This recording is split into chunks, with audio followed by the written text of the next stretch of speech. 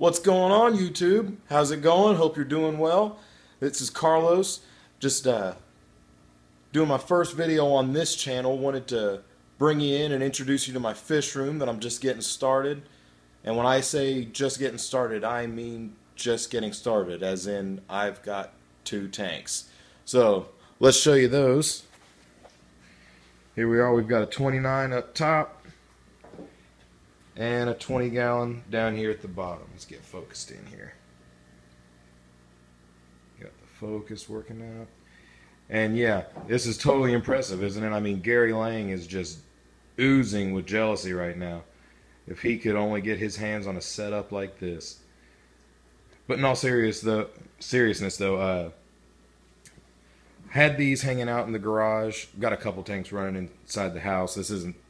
These aren't the first tanks I've ever had. I've been doing this for years. I've just always had 1 or 2 tanks rolling at a time. And I'm finally making the jump to getting a fish room. So starting off with these 2, they were just hanging out in the garage. And you got to start somewhere, right? And then I've actually got over here, all this here is for a storage shed that I'm going to have out in the backyard, so that all this stuff can move out of the garage. So once I get all this stuff out, I'll have this whole corner of the garage over here to build out.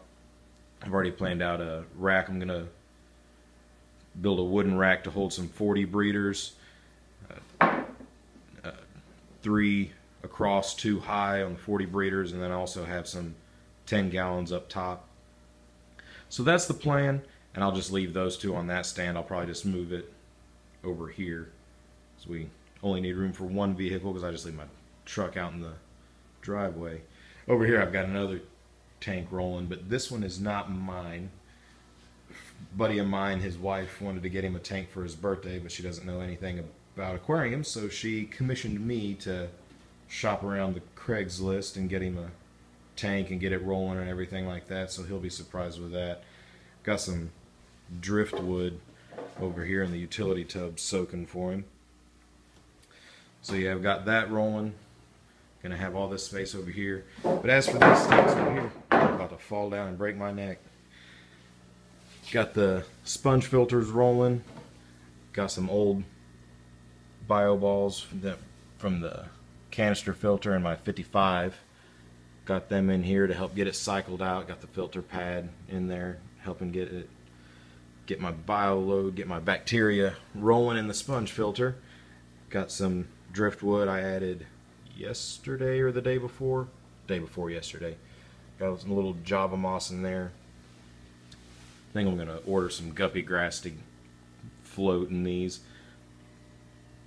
Got the bio balls down here, a little bit of Java moss down there. And did a water change on this the other day, and actually filled it up. Took about 2/3 of the water out, filled it back up with water from the 55 because I wanted to bring the pH down. Straight from the tap, my pH is pretty high. This was running about 7.8, and I didn't want that because tomorrow I'm getting fish. They're already on their way, coming from Virginia, and according to the lady I'm buying them off of, she says that she's rolling some softer rainwater, and just to make it a little easier to acclimate, I brought in some water from my 55 because I got a bunch of driftwood and a ton of plants in that tank. So my pH over there was like 6.4, so wanted to bring that down, so brought that water over, so hopefully that brought my levels down pretty good. I'll test it again tomorrow before I add the fish. And it weirded me out for a second. That leaf looked like a fish. How did a fish get in this tank? So yeah, I'm pretty excited about it, and tomorrow I'll have, and I'm really excited about this, I'm getting 8 super red bristlenose, so I'm stoked about that. And I'll do an unboxing video tomorrow, introduce you to those, and those are going to go up here in this top tank. And the 7.8 pH was before I added the driftwood too, so hopefully those will act as a good buffer to bring that down from that.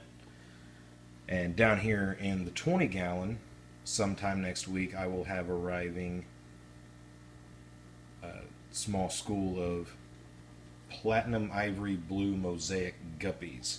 So I'm going to roll some guppies down here and grow them out in this tank, grow out the bristle nose in this tank, and hopefully by the time everybody's breeding age, I'll have my full setup running over here, or at least enough of it to spread everybody out and get some breeding action going. So yeah, this is what I've got going on. I'm excited about it. Anybody has any tips to share? This is my first time building a fish room. It's the first time doing any real breeding or anything like that, so feel free to share any tips in the comments below. And thanks for watching, guys.